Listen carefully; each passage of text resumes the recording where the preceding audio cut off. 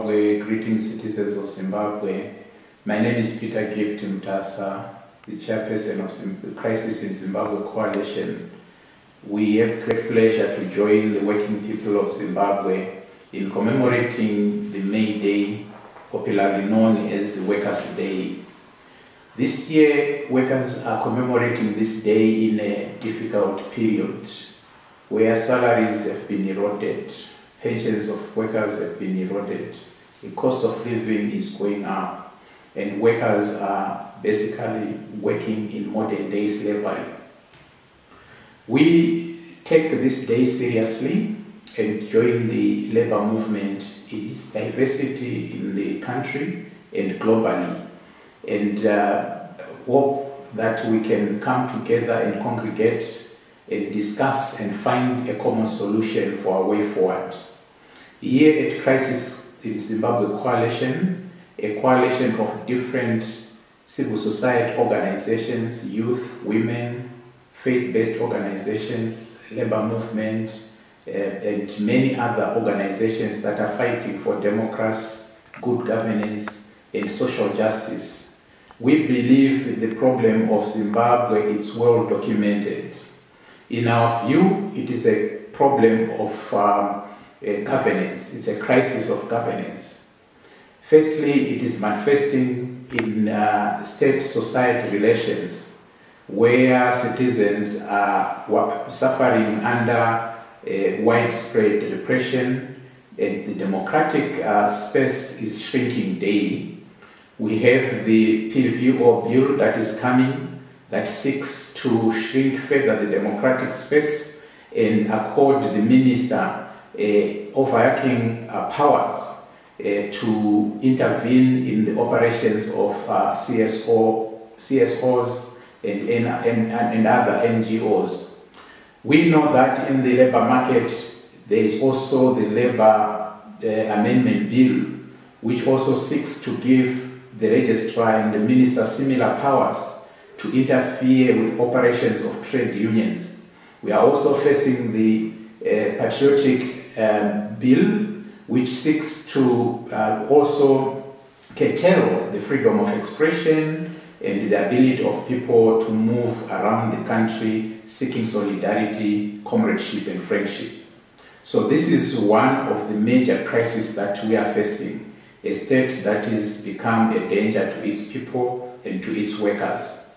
We also regard our crisis as manifesting in economic relations, an economy that has been captured by a few, by the ruling elites and their cartels, and an economy that is only working for a few. If you look at the rent seeking, if you look at arbitrage opportunities that the government is providing to its cronies, all these are militating against the hard-working workers who at the end of the day are going home empty-handed, but after working so much and toiling for the whole month.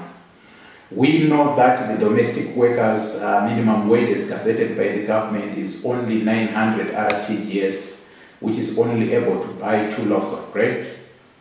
We are aware that in the farming the sector, agriculture sector, the minimum wage is 9,000, which is not able to buy $25.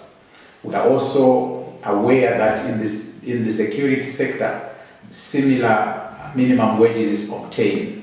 But what is more worrisome is that the national minimum wage remains at 2,549 RTGS. This is not able to buy 5 loaves of bread anymore. So we need to come together and address the issue of economic relations and also the issue of livelihoods. We believe we need to come together and address and fight against neoliberalism and austerity.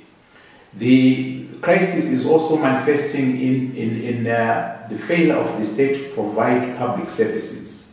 Go into our hospitals, they are ill-equipped. Our medical service practitioners are all demotivated and incapacitated. Our schools are now a caricature of the past glorious days when we were regarded as the most developing country in terms of education. Our roads water and sanitation, everything has gone down. We are literally a failed state. We think there is no doubt that all of us understand this problem. And as the working class, you are more analytical than many of us in the communities. You know what the problem is. You know what the cause of the problem is. We believe we can come together, and this is our call, that the working class should unite. All of workers, all trade unions should unite and fight back against austerity, fight back against dictatorship, fight back against repression. But you can't do it alone. We need to build a broad alliance, an alliance between the working class and an alliance between organized labor, an alliance with students, an alliance with the youth movement, an alliance with women, with the peasants, with opposition political parties, and an alliance with the civil society organization.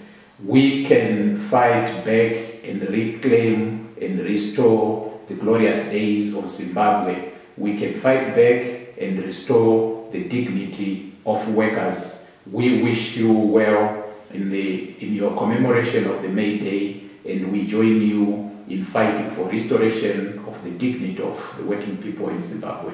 Thank you.